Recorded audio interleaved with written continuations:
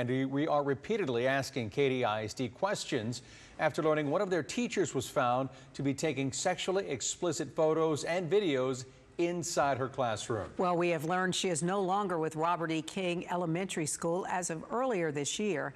ABC 13's Micah Hatfield has been digging into this story for weeks. She joins us live now with the story you will only see on 13. Micah? Melanie and Eric, Heather McGuire worked as an early childhood special education teacher with Katy ISD. We learned that the district was made aware of these allegations back in January of this year, and that's when they tell us that she resigned. We reached out to her today. We spoke with her husband. He said that they did not want to comment.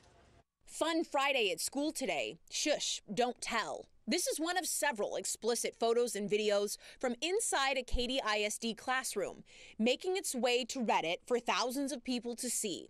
It's former Robert E. King early childhood special education teacher Heather McGuire, seen here on her LinkedIn in the photos.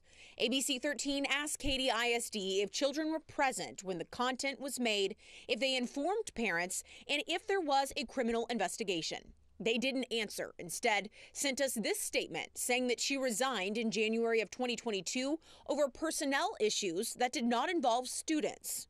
We've tried to get a copy of her personnel record to see what was noted, as well as any police reports. The district, however, is asking the Attorney General to allow them to withhold the documents from us. McGuire's teaching certification was subsequently suspended in April, according to records. The TEA provided us with a copy of their final agreement, saying they found evidence to support claims of improper behavior in the classroom, although they did not detail what that was in the document. Again, McGuire resigned rather than being terminated. Same with the Peyto High School football coach, Lonnie Teagle, who resigned in the middle of his first season with the team, accused of inappropriate conduct with female students. There's an ongoing investigation into those claims. We asked Katy ISD Superintendent Dr. Ken Gregorski why they were not terminated so that it was noted on their employment records. If a teacher resigns in lieu of termination, that those get reported to the State Board of Educator certification.